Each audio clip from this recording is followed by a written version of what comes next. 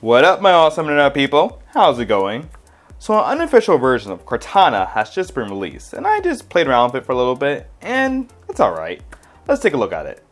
Okay, so for those of you who don't know, Cortana is Microsoft's personal voice digital assistant program, similar to how you have Siri and Google Now. Obviously, Cortana uses Bing versus Google Search for Google Now. I don't really understand the hype around Cortana, at least from an Android user, because pretty much all the features we already have in Google Now, so there's really nothing new. So let me just demonstrate this real quickly. What's the weather for today?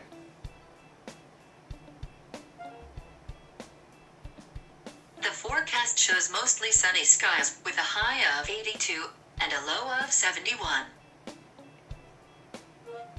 In an hour, remind me to upload a video to YouTube.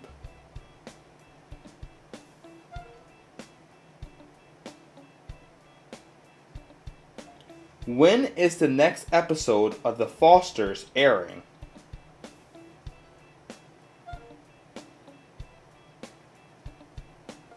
What movies are currently playing?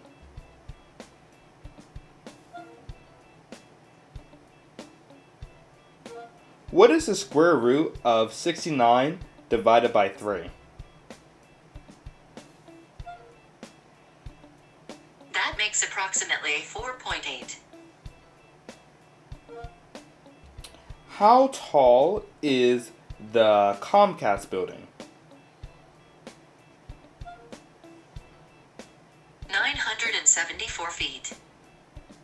Pictures of Pluto.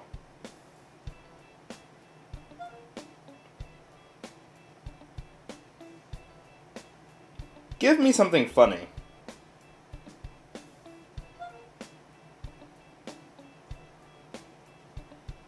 I'll need quite a few upgrades before I can give you that.